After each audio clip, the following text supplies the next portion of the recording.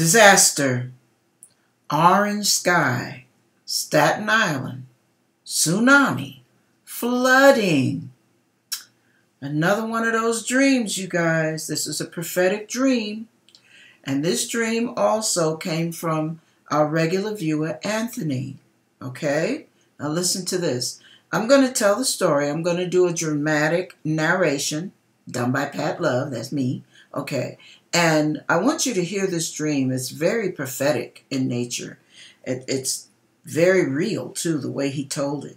I'm telling it personally so that you see the flow. You can picture it happening. So this didn't happen to me. This happened to Anthony in a dream. All right? All right. Here we go. Now, I'm out with my friends and my family. We are having a ball. This is a normal, beautiful day. We're in Staten Island, New York, right? Okay. And while we're in Staten Island, we're hanging out together all day long now.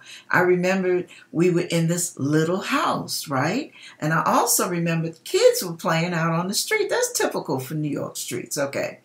And I was inside of this little house talking with my friends and family. We're laughing, we're kicking it, we're joking, we're, playing the dozens. You know how we do all that fun stuff, okay? But we're having a ball, all right? And it got a little hot in there. So I said, let me get outside and get some air.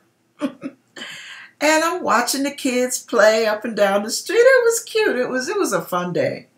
But all of a sudden, I noticed it was really strange. The sky, when I looked up, started turning orange. Just suddenly started turning this bright, weird orange. Weird, isn't it? And then next thing I know, I'm looking at the kids. They don't seem to be bothered. Everything's cool with them. They're having fun. And I look a little further up the street, and I keep looking. And next thing I know, I noticed a wave, a giant wave heading towards our direction from the far distance.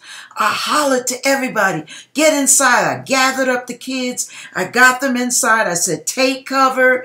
Don't touch anything. I'm running around the house, securing it as best I can, locking all the doors, securing the windows. You know how you do when you see that kind of sight coming. And I'm hollering to everybody, don't touch anything, okay? Now, our little house was nestled between two very tall, large houses, okay? And I'm figuring they will get the brunt of this whole thing. Hopefully we won't. So I'm hollering at everybody, get back as far as you can and take cover. Don't touch a thing. And I peep out the window. And you know what? Water began seeping in the house at that point. And as I looked around, we were totally surrounded with water. It was at a very high level, totally surrounded. But the house was still standing. Nobody was hurt. Now, here's the trick. As we see this water seeping in, in different spots in the house, we noticed one of the big houses starts moving and got uprooted by the pressure of the wave. And it's headed towards our house and it crashes in. I didn't see anybody get hurt, but it crashed into our house. Right at that moment, believe this or not. Now remember, I told everybody don't touch anything, right? One of the family members decided heading toward the door. They're heading toward the door. Can you believe that? And they're reaching their hand toward the doorknob. And I'm thinking, no, don't touch anything. And next thing I know, boom, I woke up. I was so glad to get out from that dream. Who knew what was going to happen next when they opened that door? Anyway, okay. That dream was so real. That thing stuck with me. It was so real. That thing scared me to death.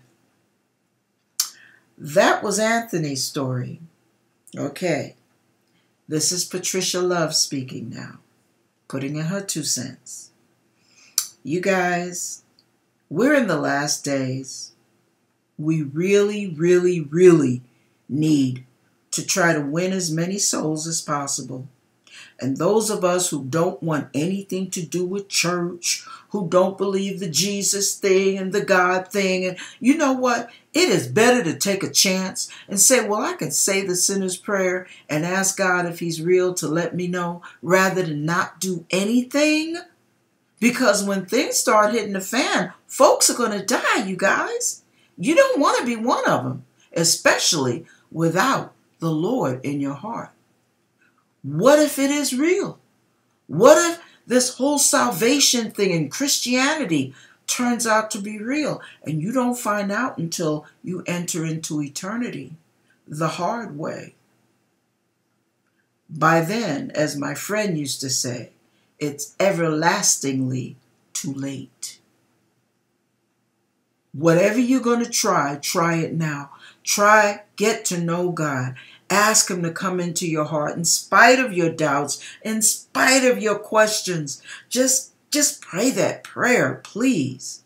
And those of you who have family members, pray for them. Please pray for them. I don't know what else to say, but the effectual, fervent prayer of a righteous man does avail much. So please, whatever you do, pray, pray, pray. God bless you. Remember, you must be spiritually prepared, which is of the utmost importance, above and beyond being physically prepared. Amen. God have mercy on us. God bless you.